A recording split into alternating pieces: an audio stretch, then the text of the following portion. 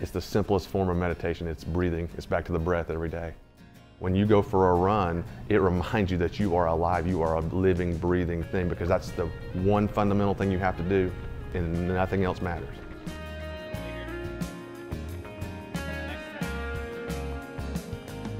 As a child, that's my earliest memories of running are from races that the Chattanooga Track Club produced.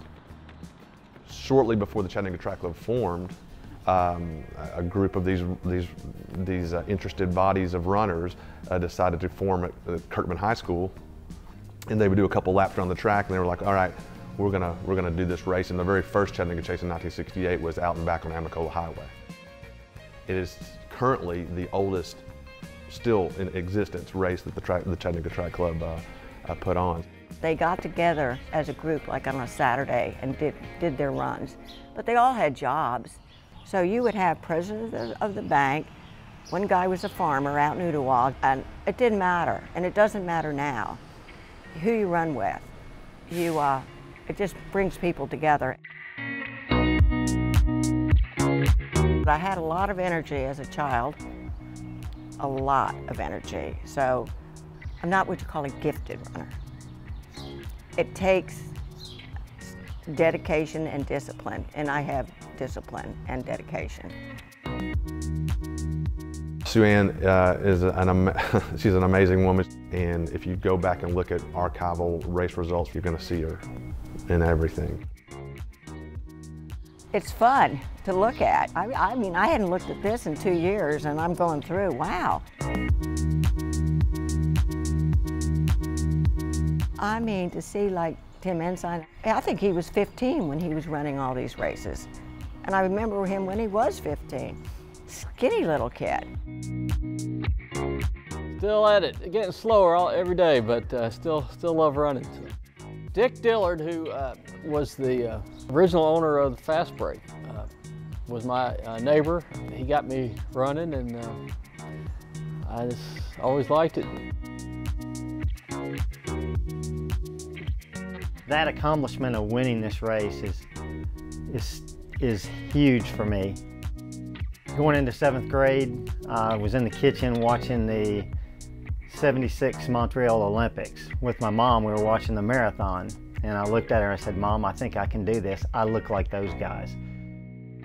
Running is a sport, but it's also a way of life. You can achieve whatever you want to achieve with it.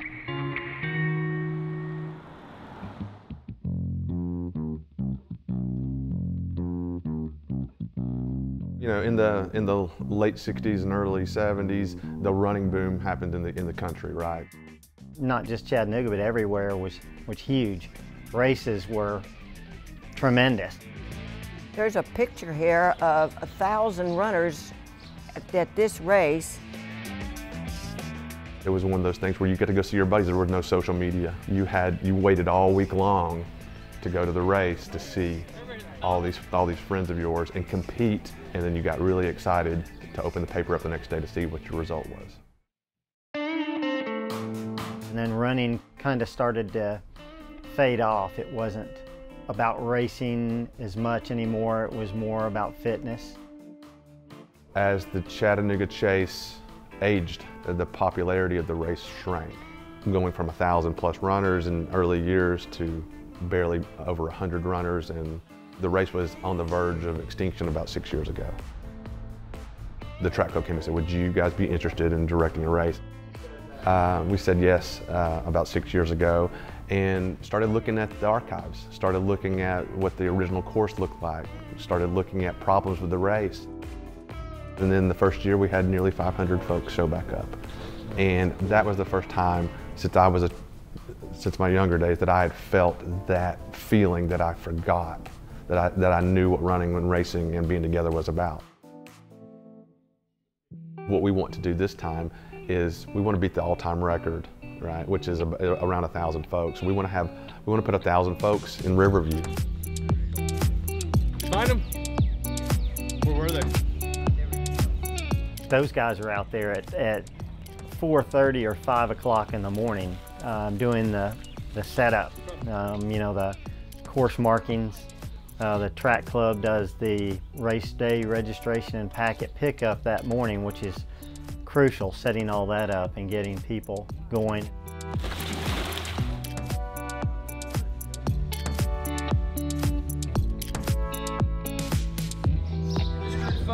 Folks that registered before today, head over to the pavilion to get your packet pickup information. Since Alan Outlaw took over the chase, he's been the best. How many times have you done the chase, Greg? Just 5, 6. 5, 6 times, right? So, you As know. soon as I met Alan, right, I was hooked.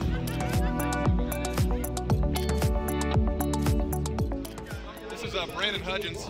He's from High Point, North Carolina. He is the current record holder. He broke the record last year after 38 years. So he's back again to hang out. So we're pleased to have him. So good for you.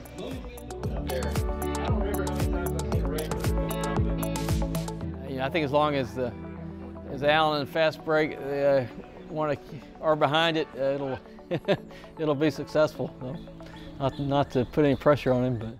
How are you guys doing this morning? Can you see by the dawn's early light what so proudly we hailed at the twilight's last gleaming?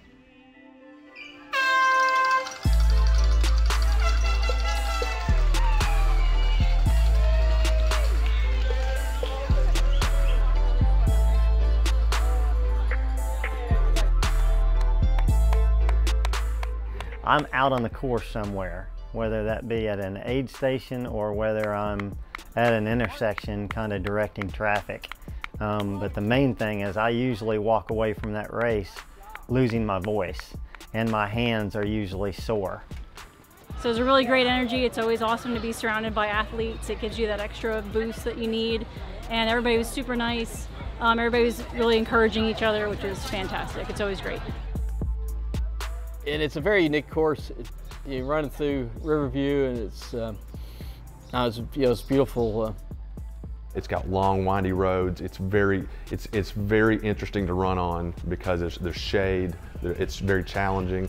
There's a couple particular hills, but one in particular is Minnetonka, which is this 3/4 of a mile or a half a mile hill to the top. Generally, whoever makes it to the top of Minnetonka will probably win the race. It's up my alley anyway, let's just say that, so I'm pleased with it. The last 2 miles is fun. It's tougher. It's probably the toughest race around town, really. It's hard, a lot of hills.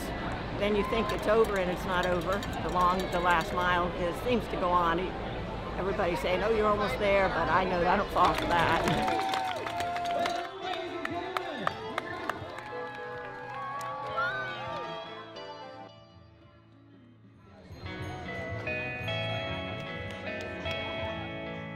Yeah, the race definitely evolved from when I first started doing it, but to me, it's kind of come back to the way it was, which, as I remember it, and it's been a long time ago, but it was just it was always like a festival atmosphere. It's kind of a party. That's the idea behind it, and that's the way it was originally.